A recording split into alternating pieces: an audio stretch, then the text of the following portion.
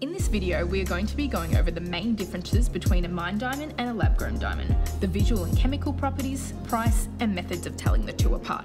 I will also be showing you a side-by-side comparison of a 2-carat lab diamond and a 2-carat mined diamond, so stay tuned till the end of the video.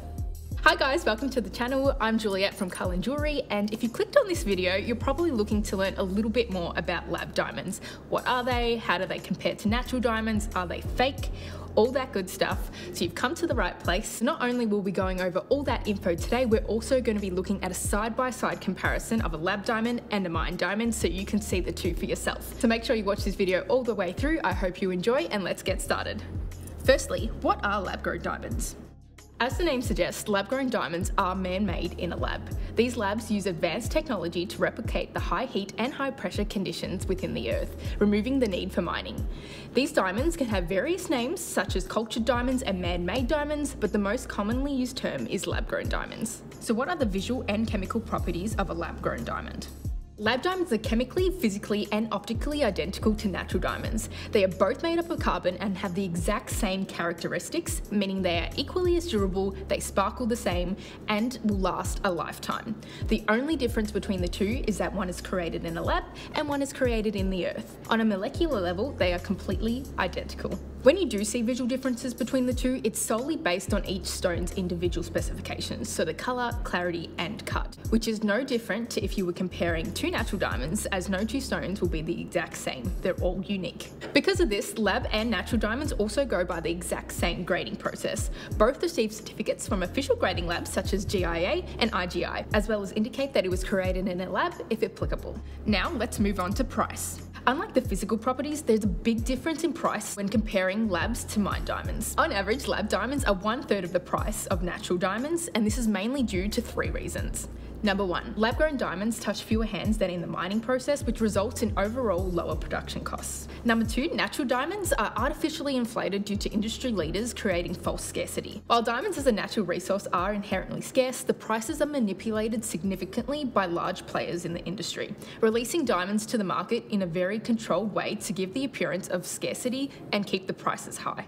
And number 3, natural diamonds are actually really hard work to mine. They usually mine very far away from capital cities where it's very hard to find workers, and not to mention the amount of land and capital required to begin mining. All of this creates a huge barrier to competitors entering the market and reduces the competition. Even today, there are only a few companies controlling over 80% of the natural diamond supply.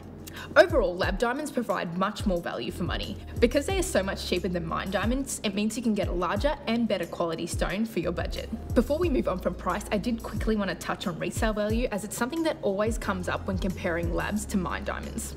It is widely believed and used as an argument against lab diamonds that mined diamonds are a good investment. This is actually not true. As soon as you walk out of the store, much like buying a car, your diamond ring, regardless if it's mined or lab created, will drop in value about 30 to 50% purely due to the jeweller's markup. This is the extra percentage a jeweller will charge for setting the ring, their service, etc., which is the same with absolutely anything you buy.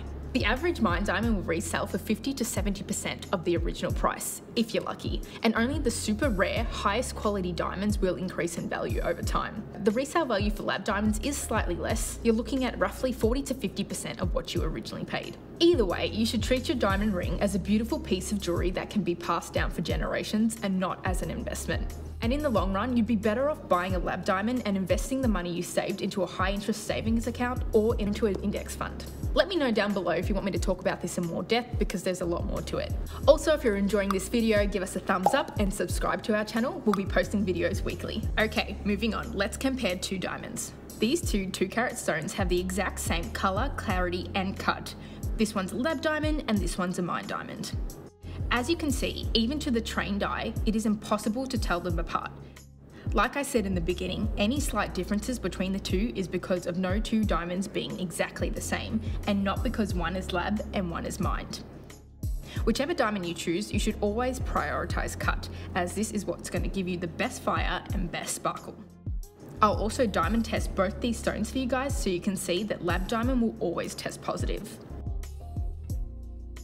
As you can see here, this is the lab diamond, it's positive, and this is the mined diamond.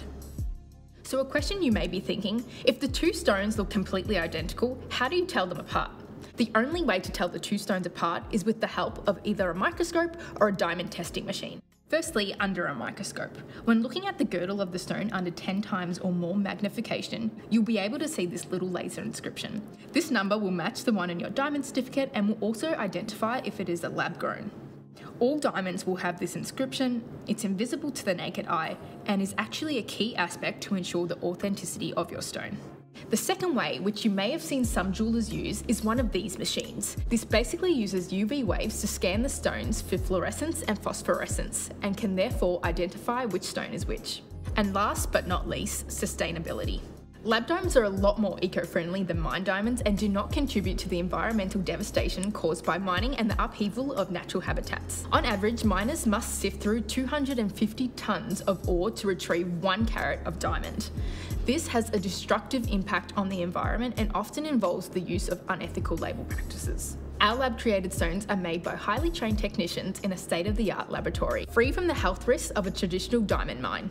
If this is something you really value, lab diamonds are definitely the way to go. Thank you so much for watching. I hope you enjoyed and learnt something new. And if you'd like to watch our weekly videos where we cover all things diamonds, moissanite and engagement rings, hit that subscribe button, and I'll see you next time.